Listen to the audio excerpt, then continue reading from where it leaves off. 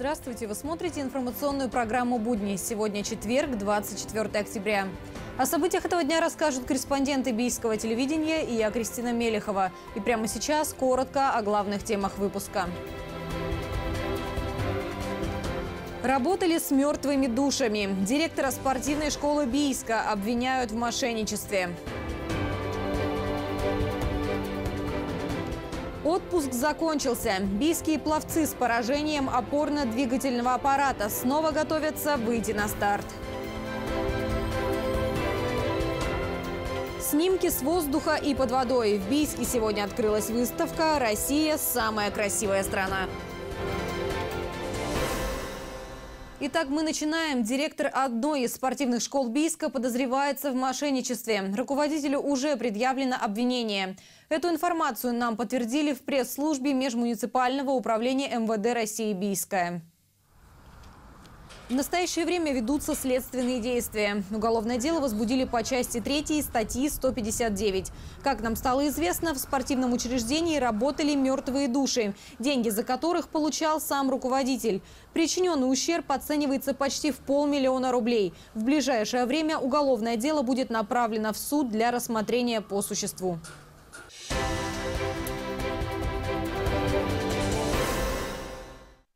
Строят, но никак не достроят. Жителям дома 90 по улице Разина теперь обещают новоселье в ближайшие ноябрьские праздники, то есть через неделю. Между тем, как стало известно, на этом месте дешевле было построить новый дом. В нюансах ремонта и ценах разбиралась Марина Волкова.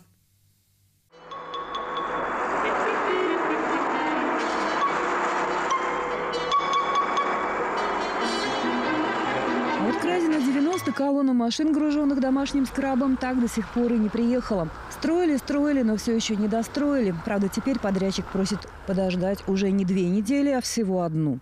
На бум-лазере, вот буквально на бум-лазере говорят даты. Поэтому кому верить и как верить уже, мы уже не знаем. И жить где попало, надоело. За деньги снимать комнаты себе. Похоже на то, что энергетика этого дома особая, как говорят, вредная, но никак дом не хочет сдаваться. После ЧП жителей расселили, обещая, что домой они вернутся максимум месяца через 3. Прошло 3 года. Но как только подходит заветное время, непременно что-то да случается. Отопление включаем, сейчас мы с отоплением только решить вопрос. Не за всеми людей, что дом не подключим. То есть фактически получается, вы хотите людям на ноябрьские праздники устроить подарок, да? Да. Окно там надо, пришла женщина, написала поставить ей, попросила инвалид. Вообще уже складывается впечатление, что этот дом было бы дешевле снести. Его ремонт в прямом смысле слова городской казне в копеечку вылетел. Больше 50 миллионов на него потрачено. По информации независимых экспертов, 5-этажный новый дом из кирпича без внутренней отделки стоил бы от 70 до 80 миллионов. И городу было бы хорошо, и горожанам. И собственникам не пришлось бы волноваться о том, что неукрепленные стены первых этажей через несколько лет рухнут под весом нового 4-го и усиленной кровли. Кстати, об этой опасности они уже говорили неоднократно в ходе основных ремонтных работ. Ну и вот обращайте внимание, вот вам сразу говорю, где откуда полетит. Вот 2-й этаж, видите? Это все, это прям вот на грани фантастики. Только туда переедут, значит, кушать готовить, и все это начнет также все это вываливаться. Это неоднократно говорилось, что козырьки, что фундамент.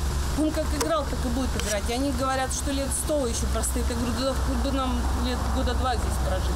Вот что страшно, что в один прекрасный день проснуться и оказаться на земле. Вот и все. Почему? Потому что 4-й этаж получается полностью замена, кирпич новый, плита, там перекладины новые заведено, а это-то все старое. Еще 8 октября нас заверяли, что работ тут осталось на 2 недели. Установка унитазов и раковин, вывоз мусора и прочие мелочи. Справедливости ради следует отметить, что подрядчик от вопросов не увиливает и делится информацией. Прораб подрядной строительной организации от интервью на камеру отказался, но экскурсию по дому провел. Подрядная организация выполняет монтаж оконных откосов по коридорам дома, по лестничным маршам. И откосы ставятся на 4-м этаже. Вот. Работы строительно-монтажные подходят к концу уже. И планируем в ближайшее время закончить свою работу и сдавать дом уже жильцам. Кроме того, нам сообщили, что на днях здесь побывали собственники и даже были довольны тем, как производится ремонт. Правда, их имена для нас остались неизвестны. Нас никто не информирует, никаких абсолютно нам ни писем, ни звонков, ничего. Узнать ничего невозможно. Я звоню в Барнаул регулярно. Я регулярно езжу в жилконтору, которая по Ленина, не помню, там это самое, бесполезно. Ответа нет. Вот 1 октября, наступает 1 октября, ничего нет. Вот тогда-то, вот только какого года, надо спрашивать еще какого года, когда они срок дают. Итак, новый срок новоселья – 2-3 ноября. Казалось бы, впору грузовой транспорт заказывать, чтобы мебель в родные стены возвращать. Вот только год в очередной дате снова не указан. Как хочется следующий сюжет об этом доме начать словами «Ура! Свершилось!». Марина Волкова, Андрей Сигаев. Будни. Бичане не могут оплатить штраф за превышение скорости. Платежи просто не проходят. Как действовать в таких случаях, мы поначалу решили узнать в Краевом управлении ГИБДД, откуда, собственно, и пришли письма счастья. Однако в отделе пропаганды разъяснять ситуацию оказались не готовы, попросив написать официальный запрос. Нужно вам написать запрос, чтобы мы вам официально ответили. То есть не просто вот мы с вами по телефону поговорили, поохали, а официально чтобы написать статью, надо официально получить ответ, правда же? Но нет, чтобы можно было... не всегда. Это опять-таки, видите, вы закрываетесь. Вот почему? Почему так происходит? Потому что мы открытое ведомство. Мы для всех доступны и открыты. Так называемые письма счастья о совершенных нарушениях приходят по почте. Однако данных ни на портале государственных услуг, ни на официальном сайте ГИБДД Алтайского края нет. Штрафы приходят, а оплатить их не получается. Проблема, судя по отзывам, массовая. Приятно отметить, что в пресс-службе МВД по Алтайскому краю нам ответили оперативно. За 10 минут там обо всем узнали и передали информацию, подтвердив, что действительно в системе произошел сбой. Последствия устраняются. Кстати, в МВД отметили, что водители, которые не смогли оплатить штраф в льготный период из-за поломки на сервере, могут обратиться в Центр фото- и видеофиксации за его продлением. Там обещают пойти навстречу.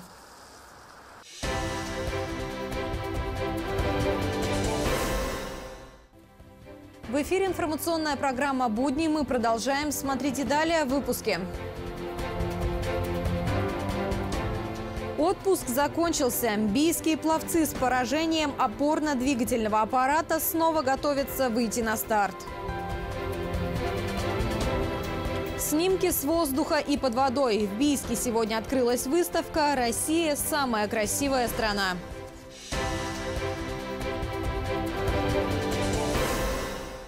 Мебель-виль. Сеть крупнейших мебельных магазинов. Кухни, детские, спальни, диваны, гостиные, прихожие в наличии и под заказ. Всю мебель можно приобрести в рассрочку на 2 года. Постоянно проходящие акции помогают обновить мебель в доме и сэкономить семейный бюджет. Мебель-виль. Улица Краснооктябрьская, 27. Внимание! Готовность номер 1. Телевизионный вокальный фестиваль «Поющий город-2019» объявляет первый и единственный отборочный тур. Исполни свою любимую песню и стань популярным. Твоя минута славы ждет тебя. А мы ждем тебя. 16 ноября в 12 часов в Малом зале городского дворца культуры. Начало регистрации в 11 часов. Не забудь хорошее настроение и свою любимую песню. В Мебель-Вилли скидки на мебель до 60%. Шкаф трехдверный Эко-3 6500 рублей. Мебель-Виль.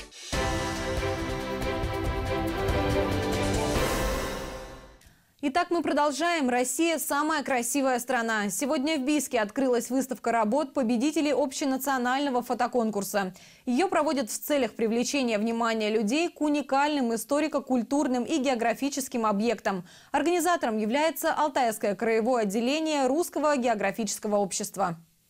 Чем лучше человек наш будет знать, насколько красива наша страна, тем она еще будет, так скажем так, краше и величественнее. В рамках этой выставки мы также показываем и свои фонды, мы показываем из личного архива это фотоаппараты разных лет, также показываем туристское снаряжение, которое также представлено в рамках этой выставки. Конкурс «Самая красивая страна» проводится Русским географическим обществом уже 5-й год. Но такая выставка в Алтайском крае проходит впервые. На экспозиции представлено более 100 красивейших снимков. Они выполнены фотографами из разных регионов нашей страны. Вы можете увидеть поистине необычные и удивительные места нетронутой природы. Некоторые фотографии были сделаны в заповедниках, с воздуха, а также велись съемки под водой. В конкурсе принимало участие несколько сотен тысяч работ. Лучшие из них сейчас представлены на выставке. Они распределены по таким номинациям, как пейзаж, многоликая Россия, дикие животные, птицы, подводный мир и другим. Добавим, что эта выставка будет работать на протяжении месяца. Она передвижная, а потому после Бийска поедет в другие города. Победитель выявляло очень серьезное жюри. Оно состоит из ведущих фотографов России. И вот, насколько мне известно, это уже традиция, призы победителям вручают Сергей Кожугетович Шойгу, Дмитрий Песков и другие первые лица нашего государства. Литературная, творческая, а еще и гастрономическая экскурсия. Школьники Наукограда по инициативе Общественного совета при Бийской полиции побывали на малой родине Василия Шукшина в Сростках. Здравствуйте! Как вы добрались? Тепло было в автобусе? Да! Ну, хорошо. Ну что, давайте проходить, знакомиться. Пойдемте в мемориальную библиотеку. Учащиеся посетили мемориальную библиотеку, где детям рассказали об основных вехах биографии Шукшина, о знаменитых гостях учреждения и уникальных изданиях, которые хранятся в фондах. Одним из таких является книга «Далекие зимние вечера». Это сборник рассказов Василия Макаровича, где иллюстраторами выступают алтайские школьники. После литературной части началась творческо-гастрономическая. Пока юные гости мастерили птицу счастья, библиотекари накрыли стол со знаменитыми на всю страну сростинскими пирогами. Подкрепившись, дети отправились на гору Пикет к памятнику Василию Шукшину. После школьники поехали домой. Правда, гостеприимные и радушные жители Сросток не отпустили ребят с пустыми руками. В дорогу дали яблок и мороженое. Прежде всего мы хотели показать детям, что судьбу выстраивает книга, как сказал наш знаменитый земляк Василий Макарович Шукшин. Действительно, от прочитанной книги много зависит. И как бы перефразируя старую пословицу «Скажи мне, что ты читаешь, и я скажу, кто ты». Поэтому сегодня мы как раз хотели показать на примере Василия Макаровича, что читать очень полезно, очень модно, очень современно. И к новостям спорта. Отпуск закончился. Бийские пловцы с поражением опорно-двигательного аппарата снова готовятся выйти на старт. Впереди самые важные соревнования в их карьере – летние Паралимпийские игры 2020 года. После дисквалификации в 2016 году, когда нас отстранили от Паралимпийских игр в Рио-де-Жанейро, 3 года ребята были невыездные на международные соревнования. И в мае месяце нас допустили до международных стартов в Международный паралимпийский комитет. Ребята выезжали на этап Кубка мира в Сингапур, в Италию. И в сентябре состоялся чемпионат мира в Лондоне. Официально 3 недели назад нас Международный паралимпийский комитет, сборную России, пригласил на Паралимпийские игры в Токио. На минувшем чемпионате мира бийчане проявили себя достойно. В составе сборной России наши спортсмены завоевали 9 наград. Из них 5 бронзовых, 1 серебряная и 3 золотых. Роман Жданов завоевал 3 золотых медали. Он стал сильнейшим в 3 дисциплинах. 100 и 200 метров вольным стилем, а также показал лучший результат на 150 метрах комплексным плаванием. Кроме этого, бийчанин установил 2 мировых рекорда и стал бронзовым призером еще в 4 дисциплинах.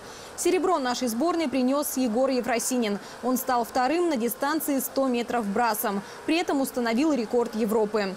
А на счету Артура Кубасова бронза в смешанной эстафете 4 по 50, которую он завоевал вместе с Романом Ждановым. Добавим, что после мирового старта спортсменам дали небольшой отпуск. Сейчас они начинают подготовку к отбору на летние Паралимпийские игры 2020 года. И в ближайшем выпуске информационной программы «Будни» мы расскажем о том, как бийчане готовятся к предстоящим стартам.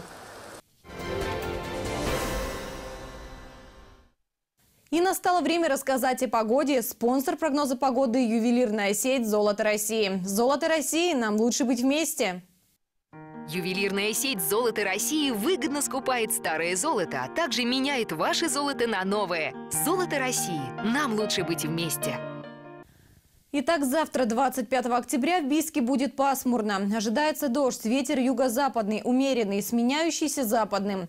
Атмосферное давление в пределах нормы. Влажность воздуха будет высокой, магнитосфера возбужденная. Температура ночью и днем похожая, от 3 до 5 градусов выше нуля. И это все новости на сегодня. Всего доброго, до новых встреч в эфире. Напоминаем, что выпуски информационной программы «Будни» доступны в социальных сетях, в группах «Бийск. Мой город», на YouTube, а также на официальном сайте газеты «Бийский рабочий» bivorg.ru. Счастливо! Еще увидимся!